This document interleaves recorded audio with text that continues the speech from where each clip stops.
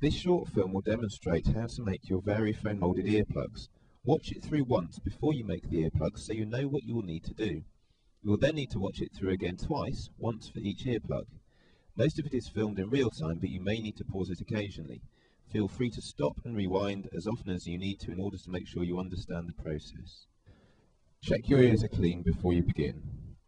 You will need the following: a Variphone earplug kit containing 4 thermoplastic rods, a piece of black cord, a letter L and some written instructions, a cup or mug half filled with freshly boiled water, a bowl half filled with cold water, a teaspoon, a pair of scissors, and a clean dry tea towel.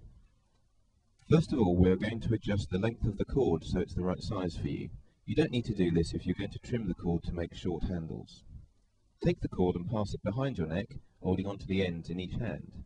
The cord should be long enough to touch your temples on both sides of your head. If it's too long, then you can trim it to the right length. Take the cord and tie a knot about 1.5 centimeters from the end. You will find a ruler on your instruction sheet.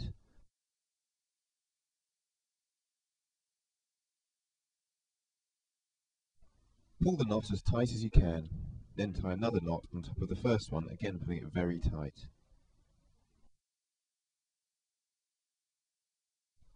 Repeat the same with the other end.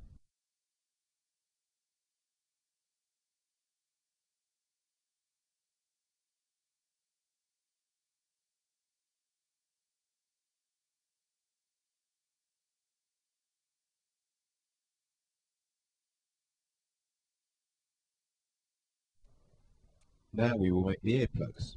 Put 2 of the thermoplastic rods into the hot water and stir it for about 15 seconds until the plastic goes soft.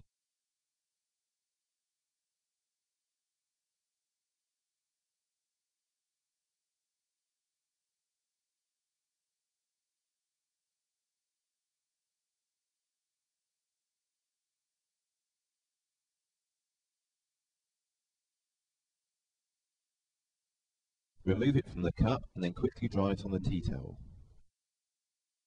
Next, firmly press the plastic together and fold it in on itself 2 or 3 times and place it back in the hot water. Don't worry, the plastic won't burn you, but do be careful with the hot water because it could. Stir the plastic in the water for another 15 seconds and again remove it from the cup and dry it quickly on the tea towel. Fold the plastic in on itself 4 or 5 times, press it together and place it back in the hot water.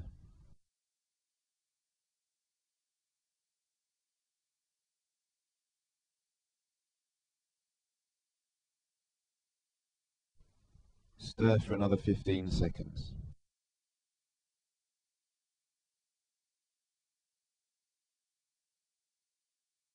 Remove it from the water and dry it again on the tea towel. This is what the piece should look like. It's about the size of a 1p piece, about 2 centimeters across. There is a ruler marked on your instructions. Take one of the knots in the end of the cord and press it into the thermoplastic disc, then wrap the plastic around it. Make sure that the whole of the knot and the end of the string are enclosed within the plastic. Roll the plastic into a tapered sausage shape, the end of which should be rounded and slightly smaller than the end of your little finger.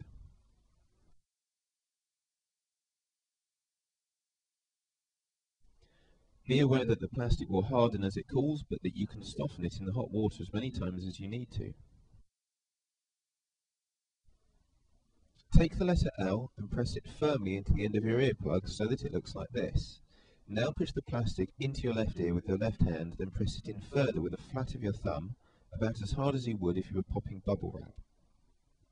Maintain the pressure for about 5 seconds to allow the plastic to mould to your ear, then wait for 3 minutes before removing the earplug.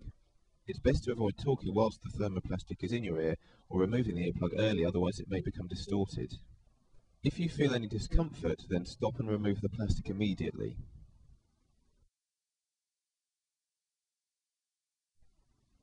This is how it should look.